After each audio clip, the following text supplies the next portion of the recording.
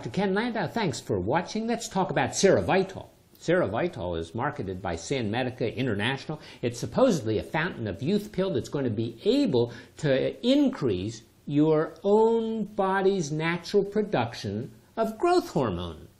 And obviously growth hormone sounds good, so you should have a lot of it. So they say. No injections, no artificial chemicals. It's all done through the natural ingredients in a SeroVital pill. The company says it's not a magic bullet, but it's part of a healthy lifestyle, diet and exercise. You best take it on an empty stomach, a couple hours before, a couple hours after you eat. An older individual needs more pills than a younger individual who's outside and active and exercising.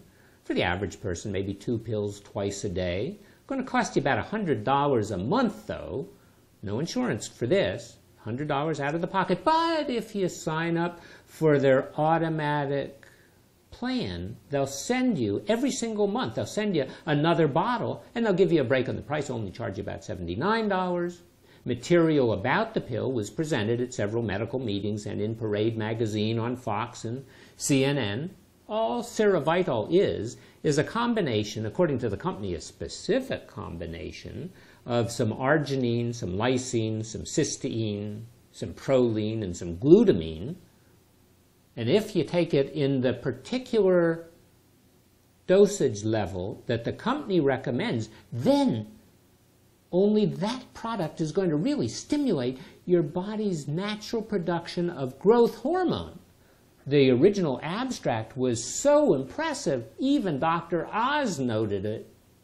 And what did the original abstract show? Well, it showed that if they took 16 otherwise healthy individuals, these people average age 32, weighed a little bit more than they should, but not much. They certainly weren't fat. If they took the single dose of SeroVital and they had their blood drawn at 15 minutes, 30 minutes, 60, 90, 120 minutes afterward, it was found that at 120 minutes afterward, the HGH, human growth hormone level, increased 8-fold, 682% increase. That sounds like it is fantastic. Except it went from normal to normal. Actually, it was on the low side of normal. So it didn't really make these people have a lot of HGH in their body. It was actually barely detectable. Well, it's interesting that if you look at the group taking placebo, before they took the placebo, when they had their blood tests drawn, their initial blood test, it was about the same as the people who took the SeroVital after they took the SeroVital. Well, how could it be a 682% increase or an 8-fold increase if the placebo group started out basically at the same level as the SeroVital group rose to after they took the product? Doesn't make any sense. But you have to realize that growth hormone is secreted in phases. It's kind of like the waves. They come and they go, they come and they go. And there's so much overlap between normal, which is basically undetectable to just a little teeny-weeny bit, that you really have to do either a suppression test or a stimulation test in order to find out what happens. And growth hormone level in your body is going to significantly change depending on your sleep. So we know that most of the growth hormone in the body in the course of a day is put out during your sleep, a couple hours after you go to sleep. And then actually 50% of it comes out in the later stages of non-REM sleep. It also significantly varies depending on your emotions, depending on your stress, your exercise level, your nutrition. We know the hypothalamus inside the brain makes 2 different kinds of chemicals. One that stimulates the release of growth hormone from the pituitary gland, also in your brain, and another substance that inhibits it. And it does this all during the course of the day. So normal levels in men are anywhere up to about 5 nanograms per milliliter, in women maybe 6 nanograms. In kids, could be up to as high as 20 nanograms. But if you really want to know what's happening with your growth hormone, you have to do a stimulation test. You give a person some arginine intravenously, not by mouth, but intravenously, or you give them some glucagon, or you give them some insulin, and then you follow what happens to the growth hormone level. And if you have a normal peak of more than 10 nanograms per milliliter, then you can say you were able to stimulate the body to produce the growth hormone. Is that what SeroVital did? No, it only went up to 1.33. So, well, maybe it's an intermediate level. No, intermediate level is defined as between 5 and 10 nanograms per milliliter. You mean that after you took the SeroVital, the thing that increases your growth hormone, it was subnormal? Yep, that's exactly what I mean. A subnormal stimulation test is when the human growth hormone goes up less than 5 nanograms, and that's where the SeroVital was. Well, actually, during the course of the day, the growth hormone level is basically undetectable. A single measurement or a series of measurements is useless in determining what your real level of growth hormone is. Mayo Clinic says it's totally worthless, a single test. What you really need to do is you go find what's happening to a different product, a product that HGH stimulates. That's called IGF-1. Now, supposedly, HGH, growth hormone, is touted as a mechanism of making you look younger, feel younger. It's going to increase your lean body mass. It's going to decrease your fat. It's going to counteract obesity, get rid of your wrinkles, get rid of your saggy skin, tighten it up, give you some energy. It's going to increase your sex drive, and it's going to help with the wound healing and your mood. And it's going to combat anxiety. And low levels, on the other hand, are going to do everything that's bad. Low levels are supposedly going to increase your sensitivity to heat and to cold. It's going to cause you to have less muscle, more fat. It's going to have decreased stamina associated with it, decreased strength, decreased ability to exercise. It's going to make your bones thinner. It's going to increase your risk of fractures. It's going to increase your cholesterol, increase your bad cholesterol, increase your triglycerides, and it's going to increase some clotting factors. And oh my goodness, it's going to impact on your psychological well-being. Going to impair your concentration, cause you to lose your memory, and even go bald. Oh my goodness.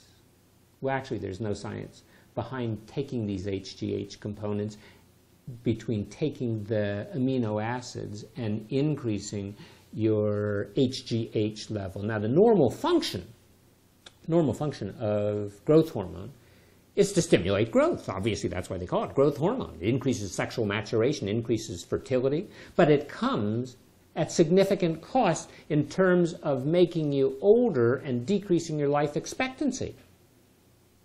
So over a period of time, natural decrease occurs. Yes, indeed, and some loss of strength and vigor and vitality might occur. We don't know that it's really associated with the human growth hormone necessarily, but we do know that a lower level of growth hormone protects you against getting cancer and other neoplastic diseases. And as a matter of fact, animals, when studied in the laboratory, that have low levels of growth hormone or are resistant to the action of growth hormone, where they have a deficit of a receptor, they have a longer lifespan. Well, in a meta-analysis, study of 18 studies that was done in 2007, it was found that recombinant HGH in the elderly individuals caused a small change in the body components, but it was also associated with an increased risk of adverse events, and it wasn't recommended. And we know with rapid growth, the HGH level, human growth hormone level, is going to increase. But as you reach maturity, it's going to stabilize and then decrease. And as it does, we call that the somatopause. Just like in women, when they lose the estrogen production, we call that the menopause. This is the somatopause. Well, during the somatopause, you're going to decrease your muscle, you're going to increase your fat, you're going to decrease your libido, decrease the exercise and the energy level. But we don't know that the two are necessarily related. We do know that you can have a low level of growth hormone because you have certain kinds of tumors, but we usually can find the answer relatively quickly.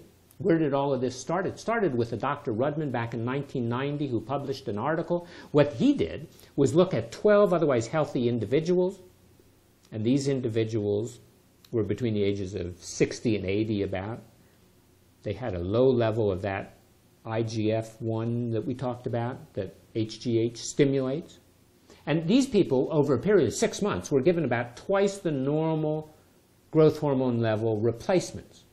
And what happened is, yes, indeed, they gained muscle mass, gained about 10 pounds of muscle. They lost about 8 pounds of fat. They increased their bone mineral density, but they didn't have any increase in strength. They didn't have any increase in endurance. And as a matter of fact, they had some side effects. They had an increased systolic blood pressure, an increase in their blood sugar. They had swelling of the hands and feet. They had arthralgias and joint pain, edema and headache. They had carpal tunnel syndrome, insulin resistance, possible onset of diabetes. They had, as I said, the mild hypertension. They had some visual problems. They had some nausea and vomiting. Another couple studies looked at older individuals, both men and women.